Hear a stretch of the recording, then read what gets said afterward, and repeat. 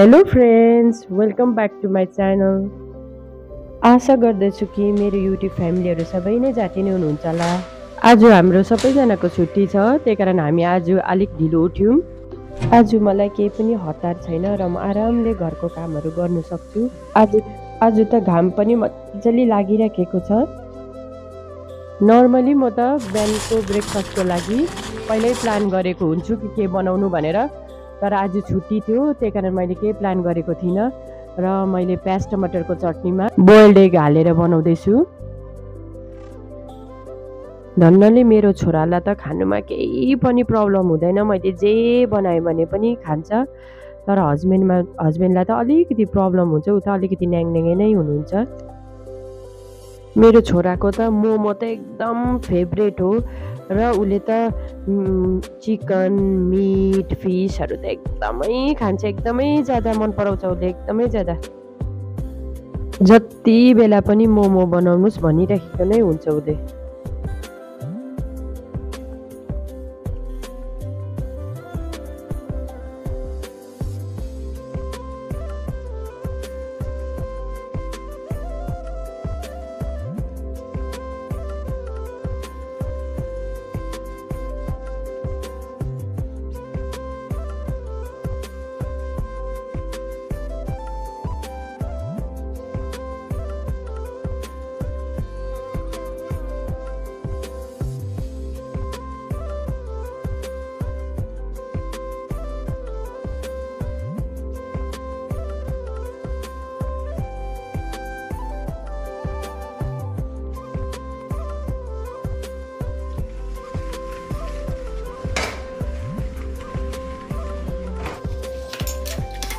म त यसरी ब्रेकफास्ट गरेपछि भाँडाहरू सबै धुइधाइ गरेर किचनहरू सफा गरेपछि मात्रै म त अरू काम गर्नु मनपर्छ।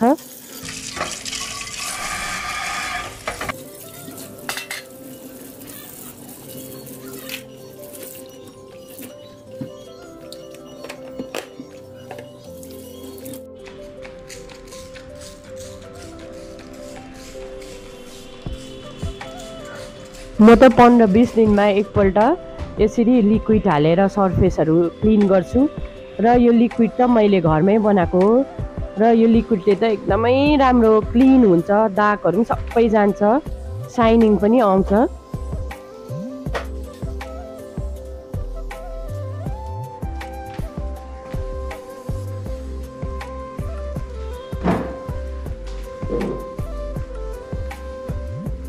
पहिला चाहिँ मैले डाइनिङ टेबलमा फुल कभर लगाउँथेँ र अहिले चाहिँ मैले रनर लगाउँछु। यो रनरले त एकदमै एलिगेन्ट देख्छ र अहिले फ्यासनमा पनि छ। यो हुनु चाहिँ यो प्लास्टिकको कभर लगायो भने त एकदमै सजिलो हुन्छ सफाहरू गर्नु, खानाहरू घोप्ट्यो भने पनि सफा गर्नु एकदमै सजिलो हुन्छ। यो रनर लगाएर टेबल म्याटहरू लगायो भने त अलिक अप्ठ्यारो हुन्छ, खानाहरू घोप्ट्यो भने डल्लै निकालेर धुनुपर्छ होइन। तर पनि घर राम्रो देख्नुको लागि कतिवटा चेन्जेसहरू गर्नुपर्दो रहेछ। तपाईँहरूले त प्रायः जस्तो मेरो डाइनिङ टेबलमा अरेन्ज देख्नुहुन्छ होला। म त मार्केट गयो भने अरेन्ज पुरा लिएर आउँछु, किनभने हामी सबैलाई नै अरेन्जको जुस खानु मनपर्छ। मैले चाहिँ यो फ्लावर भासमा लक्की ब्याम्बू लगाएको छु। यो लक्की ब्याम्बू त माटोमा पनि हुन्छ अनि पानीमा पनि हुन्छ। यो चाहिँ मेरो बेल्कुनी हो र पुरा धुलो हुन्छ यहाँ त। म त हप्तामा 2-3 पल्ट यसरी सफा गर्छु। मलाई चाहिँ लाग्छ बेल्कुनीमा निस्किँदा हातमा लुगा बोकेरै निस्किनुपर्छ, किनभने एकछिनमै सफा गर्छु, एकछिनमै डम्म धुलो बसिदिइहाल्छ। किनभने मेरो घरको वरिपरि पनि कन्स्ट्रक्सनहरू पुरा चलिरहेको छ अनि बाटोको धुलो पनि पुरा उड्छ। यो पनि हाम्रो फ्यामिली मेम्बरै हो र यसको नाम मैले बहिनी राखिदिएको छु, किनभने मेरो छोराभन्दा सानो हो। घरमा ल्याएर राखेपछि त्यस्तो माया लाग्दो रहेछ कि आफ्नो नानीहरू जस्तै लाग्दो रहेछ यिनीहरूलाई।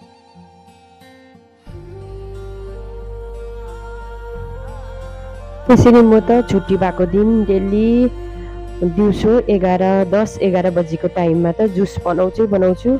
अहिले अब विन्टर भएर त अरेन्ज त पुरा अभाइलेबल छ मार्केटमा, त्यही कारण मैले अरेन्ज जुस बनाउँदैछु।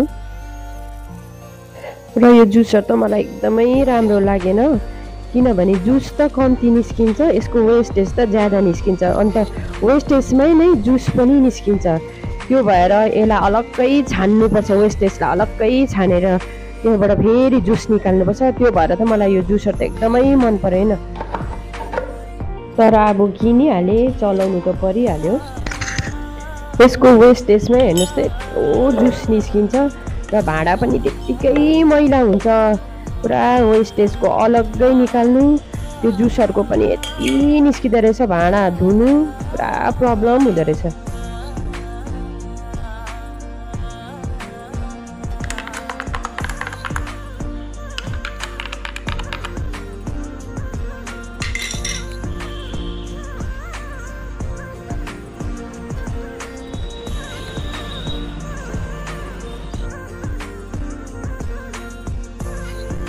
यो प्लान्टमा त मैले बुद्धको स्ट्याचु राखेको थिएँ र यो प्लान्ट त खासमा ठुलो हुन्छ, तर यो बुद्धको स्ट्याचु राखेकोदेखि त यो प्लान्ट त बोन्साई गरेको जस्तो कस्तो राम्रो भएको छ, कहिले सुक्दैन पनि, हरियोको हरियो नै हुन्छ।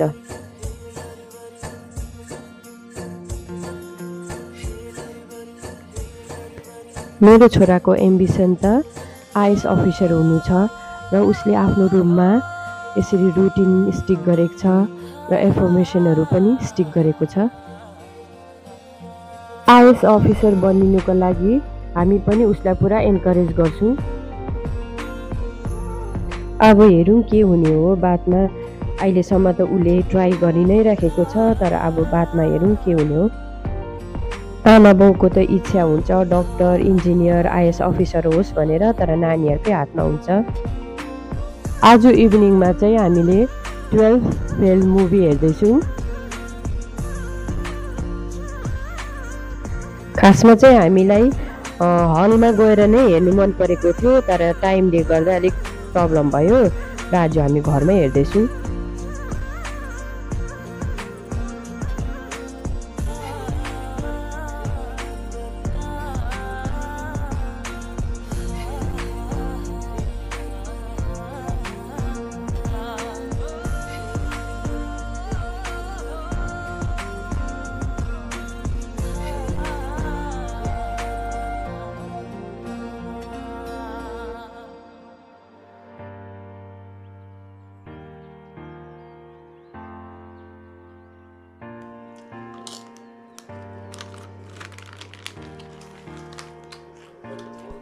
हामीलाई पनि अस्तिदेखि नै यो फिल्म हेर्नु मन परेको थियो र यो फिल्म त एकदमै दामी रहेछ। मलाई चाहिँ यस्तो खालके मुभीहरू साह्रै मनपर्छ।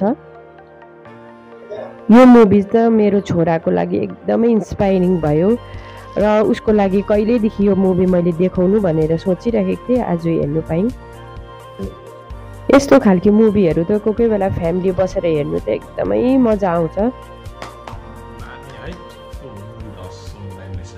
साह्रै मन पर्यो मुभी, एकदमै एकदमै मन पर्यो। तपाईँहरूलाई पनि हामी सजेस्ट गर्छौँ यो मुभी चाहिँ हेर्नुहोस्, स्पेसली किनभने मेरो छोराले चाहिँ एकदमै आइएसलाई चाहिँ बन्ने इच्छा छ, उसको एम्बिसन चाहिँ आइएस अफिसर हुने हो।